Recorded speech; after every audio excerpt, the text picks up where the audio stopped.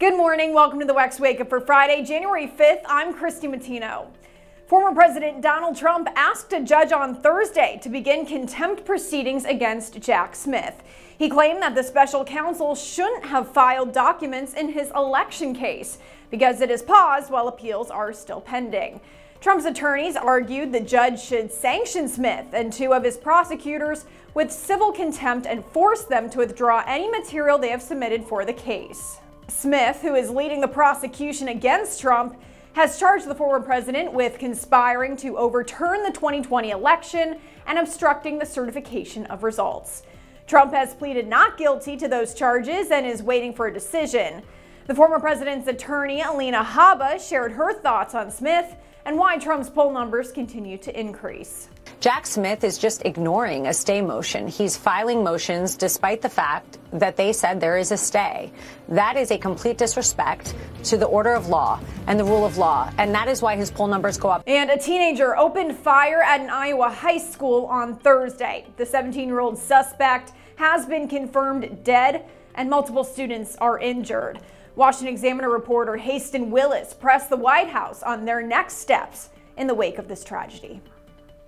The White House is pushing for more gun control measures in the wake of the latest mass shooting and says that even if it gets it, it will continue asking for more. On gun control, you mentioned the 2022 bill the president signed. Do you think that that bill is having an impact on the number of mass shootings that we're seeing now? So look, I think that piece of legislation certainly was important. It is taking steps for states, for example, and states to take actions to deal with gun violence in their communities, but we need more. We're always going to say we need more. That's why we keep saying enough is enough. Congress needs to act. Yes, it was important that we took this step. 30 years. It took 30 years to sign that bipartisan, not to sign, but to get that bipartisan legislation done, and the president obviously signed it, but we need more. It is not enough. That's what we believe. It's just not enough. Any new gun control measures will face an uphill battle with Republicans in control of the House of Representatives. I'm Haston Willis for the Washington Examiner.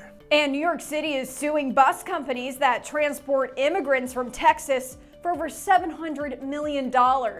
Mayor Eric Adams announced a major lawsuit against 17 bus and transportation companies on Thursday. These companies have violated state law by not paying the cost of caring for these migrants. Today's lawsuit should serve as a warning to all those who break the law in this way. This comes shortly after the mayor issued an executive order in December requiring buses to give the city 32 hours notice before arriving and only drop off the passengers at designated locations. Failing to do so could result in a fine. However, the bus companies have been dropping the migrants off in New Jersey to avoid these new rules. Thanks for joining us this morning on the WEX Wake Up. Be sure to give us a follow online and on social media so you stay in the know of all those headlines trending in politics.